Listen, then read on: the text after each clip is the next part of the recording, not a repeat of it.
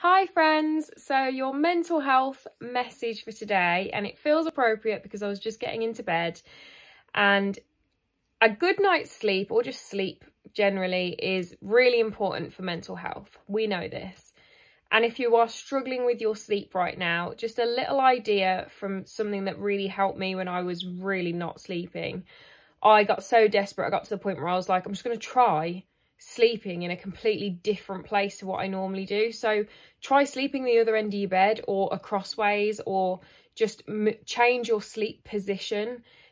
Put a mattress on the floor and sleep on the floor. Try sleeping on a sofa if it's comfortable enough for you. Sleep on the actual floor if it's comfortable enough for you, or just, you know, like I said, put your head the other end of your bed or something. Just try changing it up, because I found that my body would just remember, and my mind, the feeling of kind of getting into bed in the same position, in the same place, and trying to force myself to get sleep. And then the more I tried, the less I could do it, because it was like really forced, and then I'd get more anxious, and then I'd get even less sleep. So just try changing something, change something up.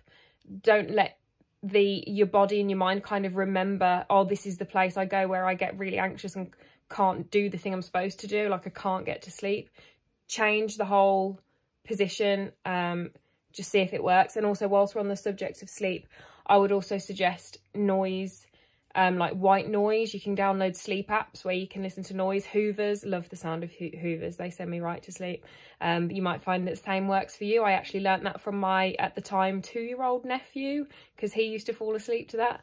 And yeah, soothing music, meditation music, you can find it on YouTube. You can download apps.